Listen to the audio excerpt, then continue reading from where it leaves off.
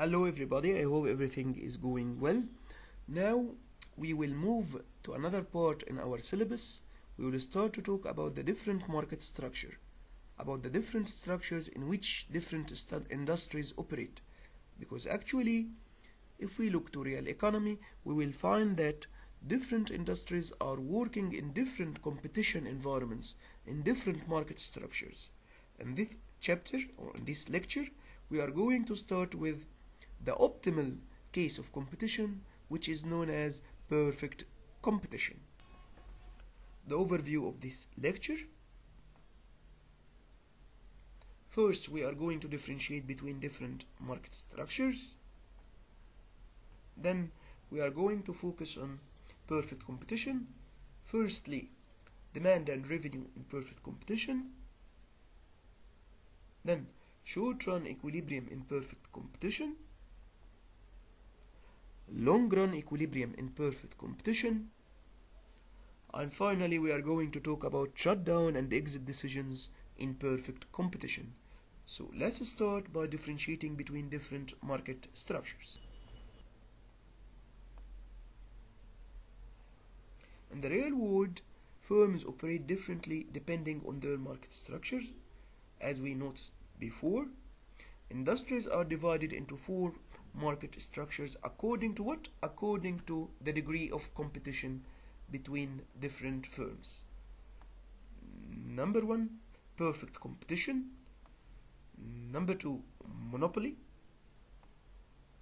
Number three, monopolistic competition. And finally, number four, oligopoly. Now, we have the next table. The next table will show us the different characteristics of different market structures. Here we have 5 columns. Column number 1, the criteria of comparison. Then we have perfect competition, monopolistic competition, oligopoly, and finally monopoly. Now, criterion number 1, number of sellers. Perfect competition. We are talking about a market like what? Like agricultural products. So for example, tomatoes. We can observe that there are large number of sellers and large number of buyers in the market for tomatoes.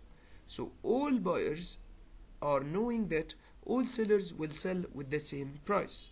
Why they will sell with the same price? Because actually whenever one of the sellers change the price, or for example raises the price, the buyers will shift, the buyers will move to another seller and so on. Why? Because all tomatoes are identical. So number one, what about the number of sellers in this market? The number of sellers in perfect competition are very large, huge number of sellers. Low barriers to entry. All those who want to enter the market can enter the market, and all those who want to exit the market at any time can exit the market. What about the nature of the product? Yes, the nature of the product is identical. Tomatoes, all tomatoes sold by all sellers are identical, are homogeneous. What about elasticity of demand? In this case, tomatoes, for example, are perfect substitutes to each other, so we have perfectly elastic demand. What about the pricing power? Of course, the sellers in perfect competition are price takers. They take the market price as it is, as they cannot influence the market price. So they are price takers. For example, agricultural products. Then we turn to the extreme case of perfect competition, which is monopoly. What about monopoly? Mono in Latin means one. Mono in Latin means one. So here we are talking about just one seller for the product. The product has no close substitutes. So this product is unique with no close substitutes. For example, we are talking about electricity distribution. We have here in Egypt just one company, the Egyptian holding company for electricity. This company is responsible for distributing electricity all over the country. Another example is what? The fixed telephone lines. We have EG Telecom. EG Telecom is Telecom Egypt is responsible for what? Is responsible for providing that the fixed telephone lines. Then here the barriers to entry are very high. It's very difficult for any potential producer to enter this market. Why? Because the monopolist is already setting very high barriers through the very low price and the low cost at which this monopolist is producing. So actually this market is so difficult for any new producer to enter. What about elasticity of demand? Of course, highly inelastic demand. The pricing power, in this case the producers are price makers. They make the price. Observe the difference between perfect competition, where producers are price takers, and monopoly, where producers are price makers. They largely influence, they significantly influence the market price. And finally, some examples like what? Public utilities or life-saving medicines. Now, we turn to the two intermediary cases between perfect competition and monopoly. First, we are talking about monopolistic competition. For example, we are talking about restaurants. Now, can you observe how many pizza restaurants are in Egypt? Actually, we have thousands of pizza restaurants. But we cannot say that all these restaurants are offering the same quality and same price for pizza. So we have different pizza restaurants, a large number of pizza restaurants, but they are not offering identical products. They are offering what? Differentiated products, either by quality, features, or marketing. What about the number of sellers? Of course, large, like perfect competition, but smaller than the number of perfect competition sellers. Barriers to entry, low barriers to entry. What about elasticity of demand? Relatively elastic, because we have different substitutes for the product. What about the pricing power? Some pricing power, since the producer is able to charge different price than any other producer or any other seller in the market. And finally, what about examples? We have restaurants like pizza restaurants, and we have also, for example, clothing stores. Finally, we have the market structure known as oligopoly, and the word oli means what in Latin? Oli means few, small number. So we are talking about a market with few number of sellers. For example, cement industry, where we have few number of sellers producing identical product, which is cement, since cement is a standardized product. Or we have also the cars market, or the auto manufacturing firms. We have a few number of large, huge auto manufacturing firms all over the world. In this case, cars will be considered differentiated product. So we have high barriers to entry. It's not easy for any firm to enter the market, especially if you know that oligopoly is characterized by a number of sellers between 2 sellers to 9 sellers, not more than 9 sellers. So we have high barriers to entry. It's not easy for any new firm to enter this market. They are selling either identical or differentiated products, as we observed before. Of course, relatively inelastic demand. And finally, yes, of course, the sellers will have some to significant pricing power. So we can conclude in this table that as we move from perfect competition towards monopoly, number of sellers is decreasing, barriers to entry are increasing, elasticity is decreasing, the influence on price is increasing, so competition is decreasing. So when we move from perfect competition to monopoly, competition is falling. Now we are going to focus and concentrate on the ideal case, which is perfect competition. The first market structure, perfect competition. In case of perfect competition, the competitive firms will face a horizontal, perfectly elastic demand curve. Why? Since there are many sellers of identical product, so all firms are price takers. Remember the example of tomatoes.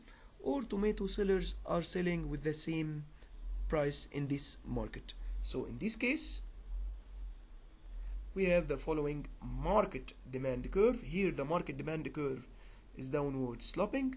The intersection of market demand curve with market supply curve results in what? In market equilibrium price. So for example, this is the equilibrium price for tomatoes. Say it is 5 Egyptian pounds per kilogram of tomatoes. Then all firms are dictated this price, which is, for example, 5 Egyptian pounds per kilogram of tomatoes. So here we have a horizontal demand line for all firms in the perfectly competitive markets. So observe the difference between downward sloping market demand curve and the horizontal firm demand in all the firms regarding the perfect competition market. So accordingly, of course, total revenue or total sales is equal to what? The price per unit multiplied by the quantity sold. Average revenue equals what? Total revenue divided by the quantity sold. P times Q divided by Q. So we can here neglect Q is Q and have what? And have P. So average revenue is equal to the price per unit as long as all sellers are selling with the same price. What about marginal revenue? Marginal revenue is the addition to total revenue due to selling one additional unit, due to selling one extra unit. So we can say that marginal revenue is the revenue from the last unit sold. So it is equal to what? Change in total revenue divided by change in quantity sold. Since all firms in perfect competition are selling with the same price, marginal revenue will usually equal to what? Equal to price, just in this case, in the case of perfect competition. So for example, we said before in the tomatoes example that the price per kilogram is 5 Egyptian pounds. This means that each additional unit sold or each additional kilogram sold from tomatoes will result in a revenue of 5 Egyptian pounds for the firm. So in this case, marginal revenue is equal to the price equal to 5 Egyptian pounds per kilogram. Now, we are going to focus and concentrate in a very important concept for perfect competition. We are talking about equilibrium. Firstly, what do we mean by equilibrium? We mean by equilibrium the situation in which the producers are achieving the maximum profit. So we mean by equilibrium that the firm is able to achieve its main objective, because actually the main objective of any firm is what? Maximum profit. But observe that we are differentiating between short-run equilibrium and long-run equilibrium. Why? Because we noticed in the last chapter that production and costs are related to the production time frame. Production and costs differ in the short run than the long run.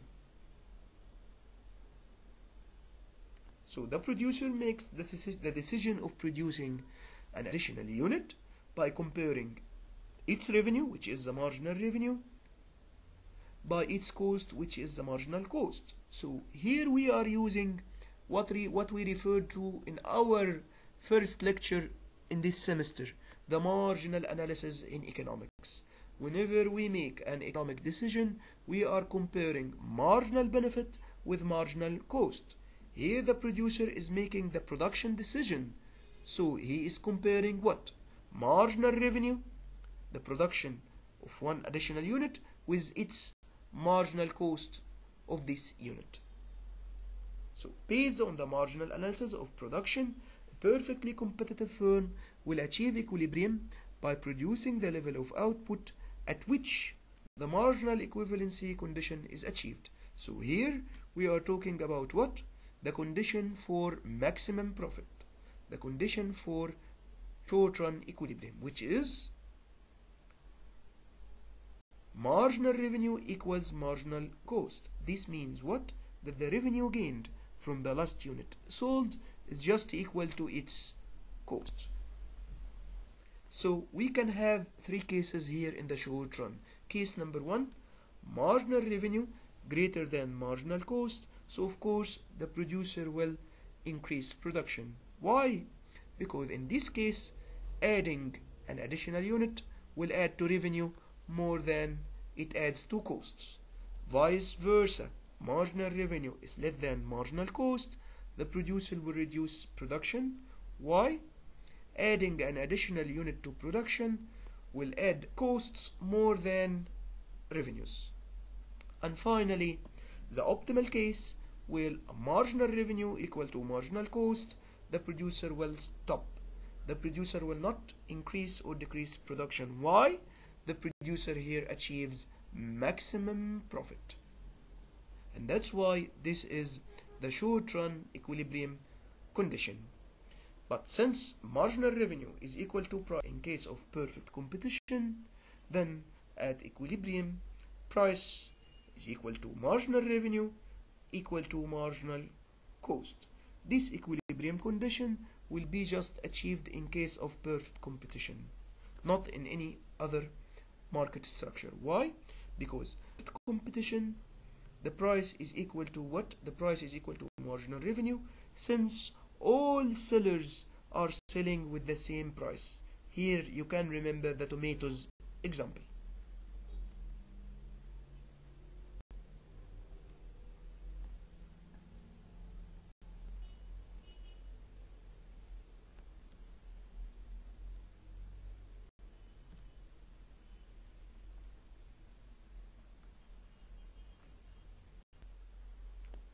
But for equilibrium in the short run, we will have three cases. The producer will maximize profit in the short run by producing at the level of production where marginal revenue is equal to marginal cost, as we concluded in the previous slide. Given that profit, what is profit? Profit is equal to the difference between total revenue and total cost. Total revenue is price times quantity sold. What about total cost? Total cost is average total cost times quantity. Of course, average total cost is the cost per unit. So total cost is equal to average total cost or cost per unit times the quantity sold. In this way, profit will depend on what? The relation between price and the average total cost. Here we can say that average total cost includes the economic costs. So we should differentiate between the economic costs and the accounting costs. In economics, costs are the opportunity costs of production. I mean by the opportunity costs, all costs, either explicit or clear or implicit. In accounting, we are concerned only with explicit or clear costs. The book costs, the costs that we have actually incurred in production. But in economics, we are not just concerned with these accounting costs, but also with what? The opportunity cost of using the whole resources. So for example, instead of investing my money in a certain project, I can deposit my money in a saving account in the bank. So in economics, here we are not just measuring the cost of using these resources or this money in the production, but we are measuring the interest rate that could have been earned from the saving account. So actually, economic costs are inclusive compared to accounting costs. Economic costs are clear costs or accounting costs plus other implicit costs. In the short run, the producer will either achieve equilibrium with economic profit. Here I mean by economic profit that total revenue exceeds economic costs. So price is greater than average total costs. Or case number 2, economic loss, total revenue is less than economic costs, so price is smaller than average total cost. Or case number 3, normal profit, here total revenue is just equal to economic costs, price is equal to average total costs. So we can say in this case that the producer is just covering the opportunity costs of production. So now we can move to one of these cases, for example the first case, the case of economic profit, and we can illustrate this case using the following figure. Here, as you can observe in this graph, we have marginal costs, we have average cost, average total cost. What about the price? Where is the price? Here is the price. So for example, the market price, and of course the firm price, is $10 per unit. So we can say that the point of intersection of marginal costs with price, the green line, is this point. This point is a point of equilibrium. This point is the point that will determine both the equilibrium price as well as the equilibrium quantity, as we will see now. So at this point, the marginal equivalency condition is achieved. Price is equal to marginal revenue and also equal to marginal cost.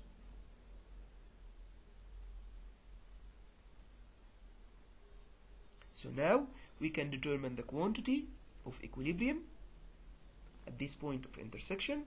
Here the quantity of equilibrium is 1000 units.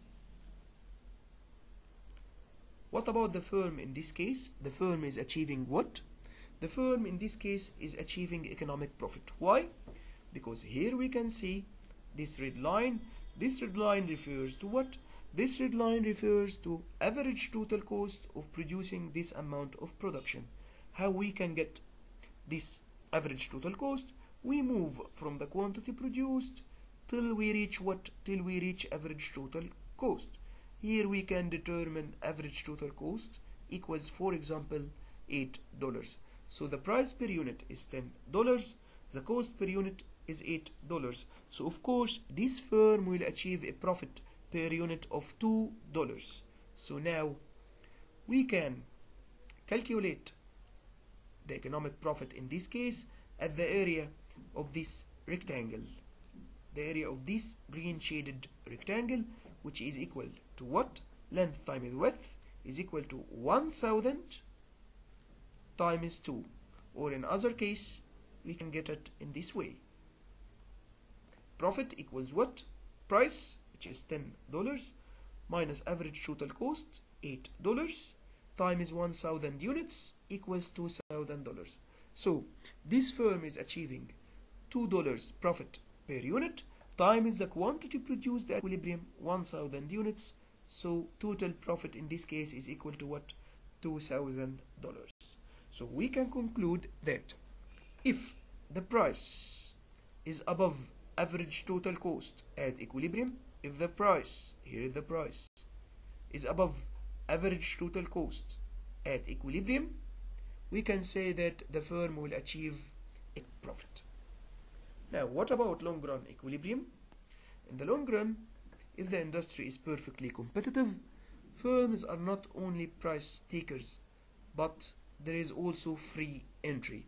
So, for example, if a firm is achieving economic profit, some new firms outside the market will start to think about entering the market. And vice versa, of course, if there is economic loss, some existing firms will think to go out, to exit from the market. Therefore, long-term adjustments will take place, resulting in normal profit. These adjustments include: number one, if there is already economic profit, new firms will enter the market, resulting in an increase in market supply. Firms will increase, so the market supply will increase. Of course, as a result of the increase in market supply, the price will fall. So the price starts to fall until a certain point at which price is equal to average total cost. Economic profits disappear and we reach normal profit. Vice versa. If there is economic loss in the market, existing firms will exit the market, resulting in a decrease in market supply and thus a rise in market price until what? Until the price is equal to average total cost, and also economic loss disappears, and also we reach what? Finally we reach the normal profit. So by all means the firm will reach normal profit, will achieve normal profit in the long run. Here we have the case of what? We have the case of the firms already achieving economic profits. In this case, new firms will enter the markets. Here we can say this arrow. Supply curve will increase. Supply shifts from S to S asterisk, the red one. So in this case, the price will fall from PE to the new price, which is PE asterisk. Now we turn to long run equilibrium in perfect competition, and we found that by all means, if the economy is achieving already economic profit, the supply curve, as we saw before, will shift to the right. The market price will fall until we return back to what? Until we return back to PE asterisk, which is the equilibrium at this case at normal profit. Here we can say at this point is the intersection of what? Marginal cost with price and with average total cost. So price equal marginal cost equal average total cost. Here we can say that the economy has reached to its output level in the long run. This output level in the long run is called the QL. This output level in the long run is also the efficient output level. Why? Because the point of intersection of marginal cost and average cost represents the minimum average total cost. So at the same time, the firm has reached its efficient scale of production. That's why we can conclude that perfect competition is optimal for any consumer. Why it is optimal for any consumer? Because it results in a lower price and a higher quantity of production in the long run, which is the efficient scale of production.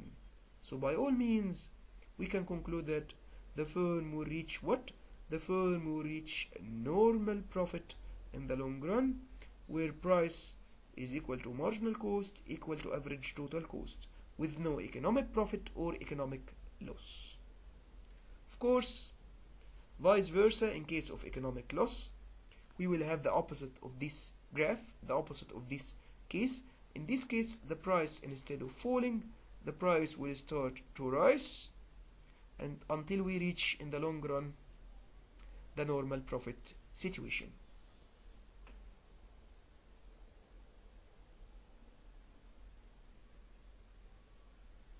So new firms will enter the market in this case until long run equilibrium is achieved at the efficient production scale QL, where price is equal to marginal cost and equal to average total cost. Finally, we reach to a very important point, which is the difference between shutdown decisions in the short run and the exit decisions in the long run.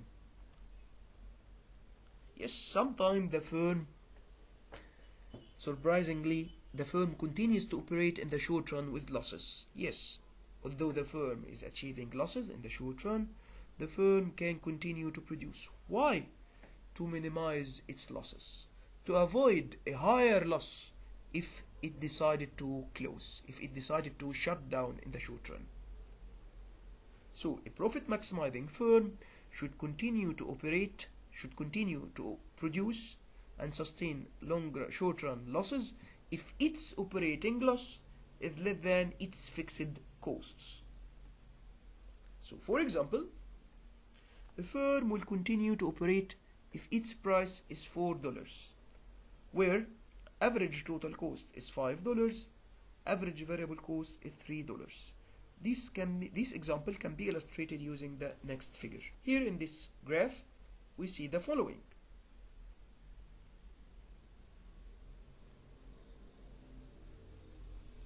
We see that the price, the equilibrium price for the firm is $4.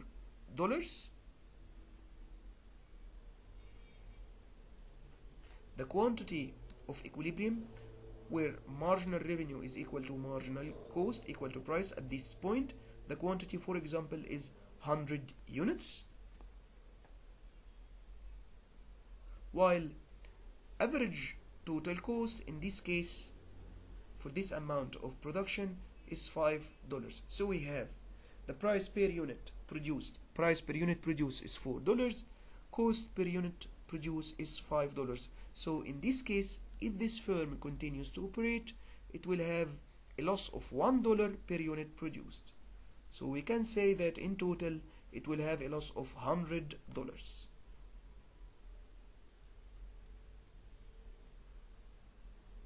As you can see from this calculation, if the firm continues to operate, loss equals what?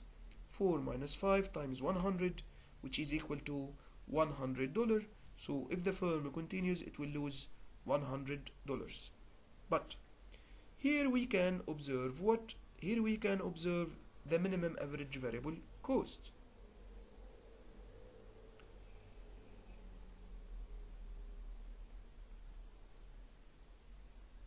The minimum average variable cost in this case is equal to $3.